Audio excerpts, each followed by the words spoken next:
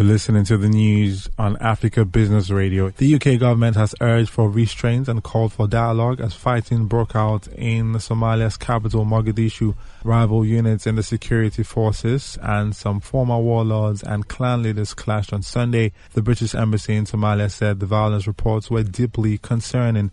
The international community has been calling for dialogue on the election impasse in the country after Parliament extended President Mohamed Abdullahi Farmajo's term by 2 years. Former Somali President Hassan Sheikh Mohamud and opposition leader Abdirahman Abdishakur said pro-government soldiers had attacked their homes.